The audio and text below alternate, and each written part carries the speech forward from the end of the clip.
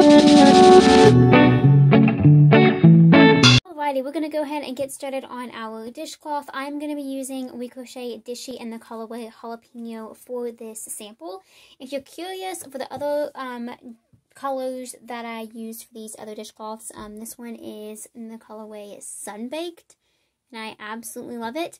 And then I'm also working on a white one right now to kind of complete this set. I'm going for like a very fall look, if you can't tell. And this is the colorway Swan. So a really fun little selection of colors, and I will link this yarn down below, as well as all of the other materials that I'm going to be using today. Any cotton yarn, any worsted weight cotton yarn will work, and then we're also going to be using a 4.5mm crochet hook, and I will link these down below. These are the Knitter's Pride Zing crochet hooks. I absolutely love them, and I have a discount code as well. So all of that will be linked down below. We're going to go ahead and get started with our dishcloth by creating a slip knot. And then we're going to place that on our hook and chain 30. Now, following the pattern exactly, we're going to have about an 8 by 8 inch dishcloth. If you want it to be smaller or larger, that's totally fine. You can just chain any multiple of 3. But like I said, for today's tutorial, I'm going to be following the pattern, and it says to chain 30. So we're just going to yarn over and pull through this loop. And we're going to do that for a total of 30 times.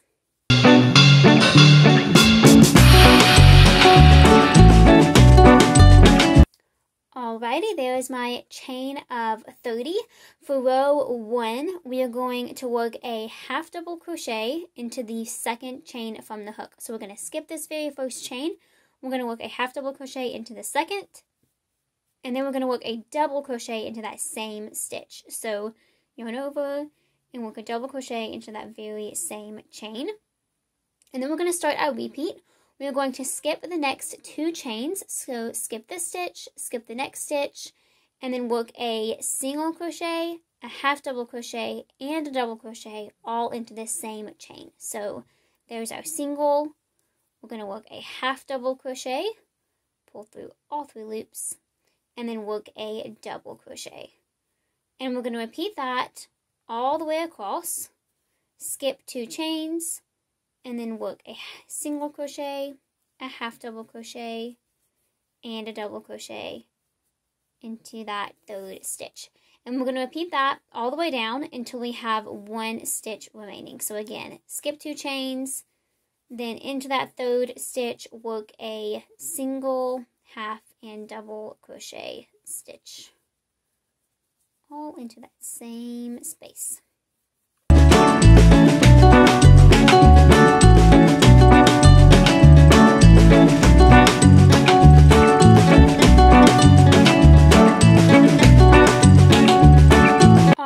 Have 1 stitch remaining, and into that very last chain we are just going to work 1 single crochet, and then that will be at the end of row 1. So the start of row 2 is going to be the beginning of our repeat. We're going to just repeat row 2 for the entirety of our dishcloth. That's going to be 19 rows for me, and that's what's listed in the pattern. If you decided to adjust the size or the width of your dishcloth, you can simply crochet until your dishcloth is either as big as you want it to be or square, which is what I typically go for crochet dishcloths. So to begin row 2, we're going to chain 1 and turn. Into this very first stitch, we're going to work a half double crochet and a double crochet. And then we're going to skip 2 stitches and work a single, half, and double crochet all into that 3rd stitch. So there's my half, and there's my double. And we're going to repeat that all the way across until we have 2 stitches remaining. So again, skip 2 stitches and then work a single crochet, a half double crochet, and then a double crochet all into that 3rd stitch.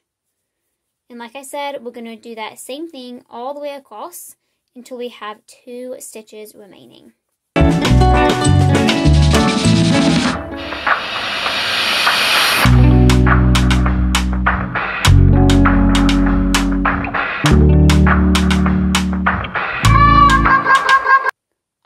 I have 2 stitches remaining. To finish off row 2, we are just going to skip this next stitch and then work a single crochet into that very last stitch. And there we go. That's the end of row 2. And then, like I said, we're just going to repeat row 2 until our dishcloth is either 19 rows tall or as tall as we want it to be. Again, I like to make mine into a square, so I'm going to work 19 total rows, but you can do whatever number you prefer. And we're just going to repeat row 2. So I'm going to go work until I have reached 19 rows, and then I will meet you back here to show you how to work the border to finish off our dishcloth. Alrighty, I just finished row 19 and I'm ready to work the border. It's super simple. We're just going to be working one round of single crochet all the way around our dishcloth. This is totally optional. I just like the way that it looks. It kind of brings the entire piece together and finishes off these edges nicely. So we're going to pick right up where we left off on row 19. We're going to turn our work a little bit and work an extra stitch into this last stitch that we worked into to round off that corner. And then we are going to single crochet evenly down each side of our dishcloth. There's really no right or wrong way to do this. I like working about 3 stitches per 2 rows. But ideally you just want to single crochet evenly so that you don't have any bunchiness,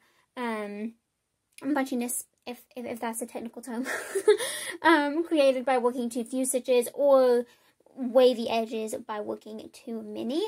I also recommend aiming to place the same amount of single crochet stitches around each side. So all we're going to do is start single crocheting down this first side of the dishcloth. Like I said, roughly 3 stitches per 2 rows, but whatever helps your dishcloth lie flat is totally fine.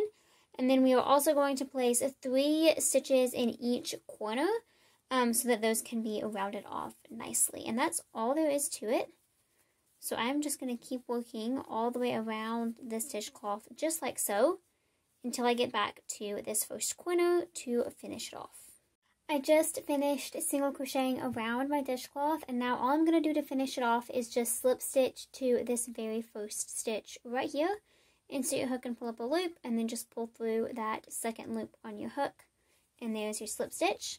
And then we can just cut our ends, leaving just a little bit of a tail to weave in.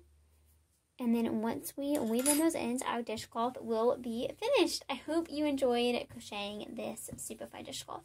I hope you found this tutorial fun and encouraging to follow along with it, and that you learned something new through it. Like I mentioned throughout the video, be sure to check out all of the links in the description box below. You can find the pattern that I used in this tutorial, as well as all of the materials and details about them. And then, of course, my social media platforms and pattern shops as well. Thank you so much for watching, and until next time, happy making. Bye!